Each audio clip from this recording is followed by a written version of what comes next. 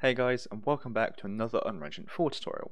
In today's video we're going to be going over how to create an AI sight detection and chase system in which we'll also be using combat or fight music. So when the AI is chasing you or when you're fighting or whatever you want, the music will be playing in the background, and as soon as the combat ends, the music is also going to slowly fade out and end along with it. So let me hit play and show you what we're going to make today. So an enemy has seen me, so it is now chasing me like so, and we have two of them as well. They immediately lost sight of me, so we can change that as well if you wanted, so it's not as sensitive, but I made it that sensitive so I can easily lose sight of them for the purpose of the video. As you see, one of them see me, he's now chasing, both of them have seen me, and the music isn't overlapping, it's not playing double, and if I were to hide away from them or just press 1 so they can't see me, you'll notice they've now stopped seeing me, and the music has faded out like so. If I were to go back in and have him see me, or he's run past me, have one of them see me, there we go, he's now chasing me with the music playing. Again, if multiple see me, it doesn't overlap, and as soon as I hide away from them, they'll stop, the music will leave as well. So this is what we're going over and creating today. So without further ado, let me delete this code and I'll show you how I've done it. So the first thing we want to do is we want to actually import the music we're going to be using. Now if you want to use the one which I'm using in this video, I'll leave a link to it in the description down below. It's a copyright-free fight music from YouTube, which I've imported here. I downloaded it to MP3 and converted it to WAV16, as to use audio in Unreal you need it to be in a WAV 16-bit format. And what I've also done is this one's rather loud, so I've lowered down the volume to 0.2 and also ticked it so it's going to be looping. You do want to make sure it loops so the music just doesn't randomly end, it does loop around, and change the volume according to what you want. So that is still quite a bit loud, so you maybe want to lower it a bit more, for example 0.1. So we'll save and close that. Next, we want to open up our game mode. So for me, that's going to be third person BP, blueprints, third person game mode, or use your own one if you've created a custom one. Open this up straight away, and all we need to do in here is just create a variable. So I'm going to hit plus variable here, naming this music playing question mark like so, compile and save. And the reason we're doing that is so that we can have multiple instances of the AI in the level without them all playing their own music every time they see the player and having them overlap. This will just mean that however many AIs we have, they'll always only be playing the one soundtrack at once, but they can all play their own if they need to. So if one of them sees me, they can play it. It doesn't always have to be the same AI that sees me. So I hope that makes sense. Default value is obviously going to be false, and we're going to close this straight away. Also make sure that your game mode is assigned to this level in your world settings. Here under the game mode override, I've got mine as the third person game mode. If you don't have the world settings, what you can do is go to window up at the top left and just press world settings there, and it should take you to it and should bring it up like so. Now we want to actually start setting up our AI. So if you don't have an AI already, what you can do is select the character blueprint, Control C, and then just Control V to paste it, so you've now got duplicated it, so you have your own character blueprint for your AI. Open it up straight away, delete everything you don't need, so all the code that's in there and everything else in the viewport which you don't need. Now you'll notice I've already got my random roam code. If you don't have that, you can just copy this or watch a video which I've already set up and done previously. But the first thing we want to do is go to the viewport, and we want to actually enable the AI sight detection. So the one I'm going to be using is add component, and I'm going to use pawn sensing. You can use the AI perception if you want, but for sight I personally use pawn sensing, and for hearing I prefer the AI perception. It's just down to personal preference. So for the pawn sensing, if we compile, we can actually see it all come up here. Now I'm not going to be changing this around too much, however the settings I'm going to use is about 2000 for the sight radius. Sensing interval I'll leave at 0.5, that's just how quickly it's going to be checking, so every half a second it will check to see if it's sensed something. I'm going to make sure we only sense players, we see pawns, and the peripheral vision angle, basically the angle which the AI can see, it's not 90, I'm going to put it as 45 degrees. Now a human's peripheral vision angle is usually between 50 and 60, so you might want to put it as that as well, but I'm just putting it as 45 as that makes a bit more sense for this AI. I don't want it to be able to see me too much, just to make the game a bit easier for the player. So 55 might be more realistic if that's what you wanted. And you know what, actually I'll put it as 55, I've decided. And obviously 2000 really isn't very far to see, but again, I don't want them to be able to see too far for the purpose of my game. So these are the settings I'm going to be using. Once we've done this, we want to go down to the events and press on see pawn here. So this event is going to fire off whenever the AI sees a player. We're going to compile and save, and we're actually going to come back to this later on. Firstly, we're going to scroll back up a bit, and we want to do something off event begin play first. So I'm going to hold down P, left click to get event begin play. What we want to do is cast to the third person game mode blueprint, or essentially the game mode you are using. Object is obviously going to be get game mode, and as third person game mode, all we're going to do is just right click, promote it to a variable, and name this game mode ref for reference, like so. What I'm also going to do is call my custom event of random roam, just so that when the game begins, the AI is going to immediately start random roaming. If you don't have a random roam, you don't have to do that. I'm going to compile and save that. Now I also want to set up actually chasing the player. So I've got my random roam, I also want chase. So underneath this, I'm going to right click, add a custom event, name this one chase player, or just chase, whatever you want. And I'm going to add an input on here, naming this target or player, whatever you want.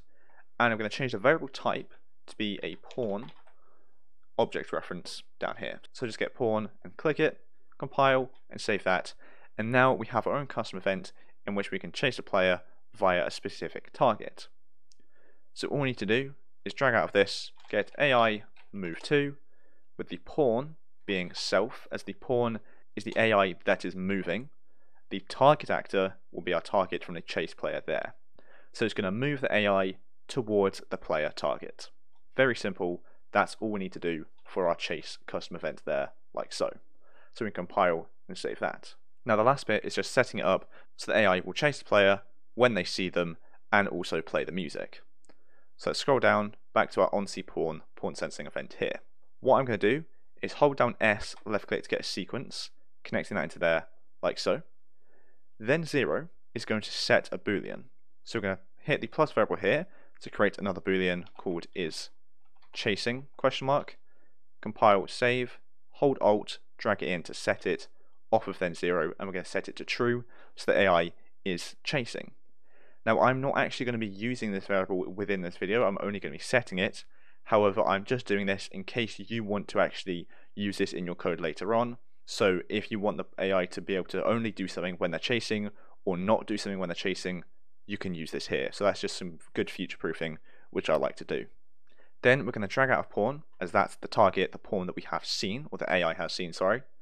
And what we're going to do is chase player, the custom event there, connecting that into the set is chasing like so. Target, leaving as self, as that target is the blueprint, and the target below is the pawn. So actually that's not a great naming convention there. I might rename this to be player, as that would make more sense. So we compile, so the player is now the pawn that we are chasing, or you can even name it pawn if you wanted as well. And I mean, that's simple enough. That's now going to chase the player when they see them. However, we also want them to stop chasing the player, and again, obviously play the music. So let's first do stop chasing. So out of then 1, we're going to get a re-triggerable delay, and I'm going to set this delay to be 1 second. Now what this does is after the second is up, it's going to stop chasing the player. So we can set is chasing to be false, and I'm also just going to do my random roam, as that means they're now stopping chase and going into their random roam. If you don't have random roam, you want to do something else to actually stop them moving. So either create random roam, make them go onto a patrol, or just do stop movement immediately. Now the delay, let's go back to this, is re-triggerable because this means it will restart from the duration every time it's fired off. So every time the AI senses the player, this will fire off, which means it will start again. So once this is completed, it's finished a second, that means that the player hasn't been seen by the AI for more than a second, so it will stop chasing. So this value here, you will increase to mean that the AI has a longer kind of search duration. So you might run around a corner for 2 seconds. The AI obviously knows you've gone around the corner, so it will still keep chasing. So you might want to put this to maybe 5 seconds. So 5 seconds after you've hidden, it will continue searching or continue going towards the player, and then after that it will stop. Again, I'm putting it as 1 second for the purpose of the tutorial, but you can obviously mess about with this to get a better value for you. So now we've got it set up to start and stop chasing the player. Now all we need to do is also add in the music. So to do that, I'm going to hold down S, left click to get two sequences here like so, connecting those into chase and random roam like this. Then I'm going to hold down O, left click to get a do once, connecting that into then 0 of the first sequence, so we're going to be starting the music here, so this is off of chase. The reset is going to be then 0 of the second sequence, as once the AI stops chasing the player, we're going to reset this do once so we can start the music again. Underneath this do once, we're going to hold control and drag in our game mode reference to get it. Out of this, we're going to get is music playing, or actually I just called it get music playing, like so. And this is going to go into a branch. So we can hold down B, left click to get a branch, connect it into the completed the do once, and the condition being the music playing. So if the music is or isn't already playing, or it's active, whatever you want to name it. If it is already playing, we're not going to do anything. If it's not already playing, then we want to start playing it. So we're going to come out of the game mode reference again and set music playing, setting this one to true, so tick it. And we also now want to start playing the music. So out of this, we're going to spawn sound 2D, with the sound being the music we're using. So I named mine combat music, like so. Return value, we're going to right click, promote to variable, naming this combat music. That makes the most sense for me. And then we can compile and save. That's all we need to do. You don't need to get the play, as it will play automatically when you spawn it in. So the reason why we've done this is music playing here is obviously it's going to be false, and we've got to do once, so it's not going to fire more than once anyway. However, this is again used from multiple AIs. So if another AI starts detecting and chasing a player after one is already chasing, the music will already be playing, so that AI doesn't need to start playing music as well, as is already playing. So that's why we have this here.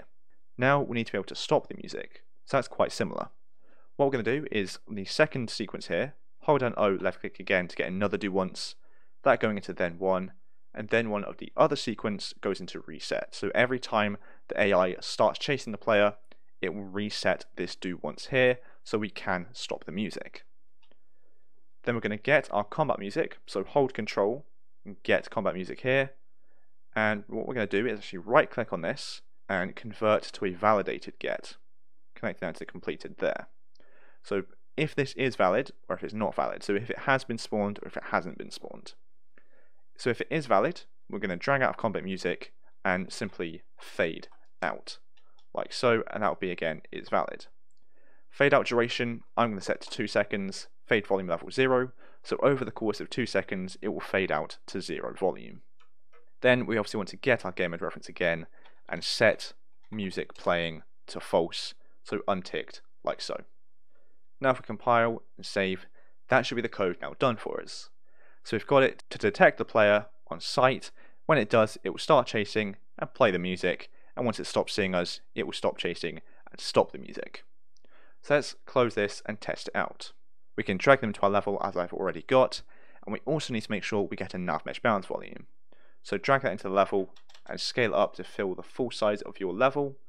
I've already got one, so I'm going to delete it. And to test to make sure that it is working, you can press P on your keyboard and make sure that everywhere is green. If it is green, then great, AI can walk there. If it's not green, then you need to change something to make sure it is working. Commonly it will be collision issues or the scaling, or it's just not reaching. So again, let's hit play to test this out. So this one's seen me, it's now chasing me. Let's make sure the other one sees me as well, so they're now both chasing me. It's not playing music over each other, they're not overlapping, it's working perfectly. And if I were to hide from them, they can't see me, they've stopped chasing, and the music has faded out. So that works perfectly. So I think that'll be it for this video, as we've done everything we want to do. We've set it up so we have AIs that can chase us when they see us, and when they are chasing us, we play music which doesn't overlap with each other. And as soon as they stop seeing us, the music will fade out and they'll stop chasing, as you can see perfectly there. So thanks so much for watching. I hope you enjoyed and I hope you found it helpful. And if you did, make sure to like and subscribe down below. So thanks so much for watching, and I'll see you in the next one.